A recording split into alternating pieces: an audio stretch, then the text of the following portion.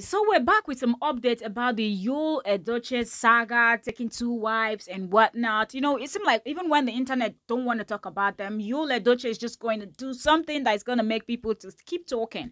Okay, so recently his wife May Yul Edochie actually launched her foundation and all of that.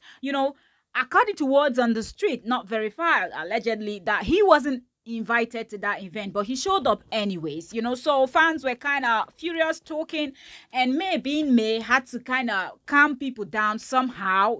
So she posted this, which is like an official statement. She really hasn't spoken about this thing since it happened, so this is like an official statement from May, and let's read it together. Here she said, the ability to react she said the ability to accept or tolerate challenges or problems in life is a virtue and should not be misconstrued. There is no point making an already bad situation worse. Hence, the need to remain calm is crucial. I understand that we all have our weaknesses and limitations as humans, and I personally believe everyone deserves an opportunity to make things right when they stray. Forgiveness is divine. Beyond all the unnecessary facades, polygamy is a life choice, and no one should be compelled to accept it. It is something I think all parties involved should embrace willingly, and it is okay for anyone who chooses it. Some religion traditions allow polygamy, and I have nothing against it. However, I am absolutely certain that I will not be numbered as a wife or be cajoled to accept a practice that does not align with my faith and family values. God blessed me with a happy, peaceful, and lovely family in a beautiful and jointly built mansion. That started from little or nothing, humble beginnings. What more could I have been asking for? I had a stable and loving home prior to the unprecedented event regarding my marriage.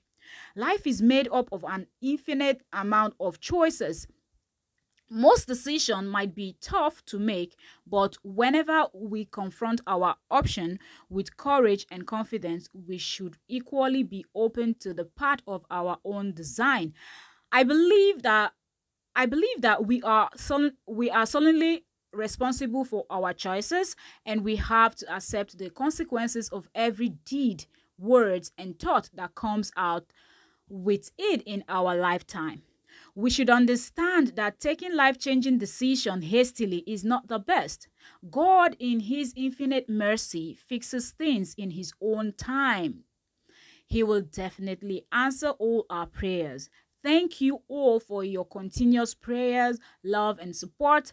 May God bless you abundantly. It's still my birthday month. # Queen May Yul Edochie. So when she posted this was supposed, I think when May was drafting this and posting it and all of that, she felt like this is going to calm the situation. It is going to kind of make people understand where she's coming from. But I think she actually made people more confused. People are thinking, are you leaving? Have you made your decision yet? Whatnot. Leave us a comment below. Let us know your thoughts.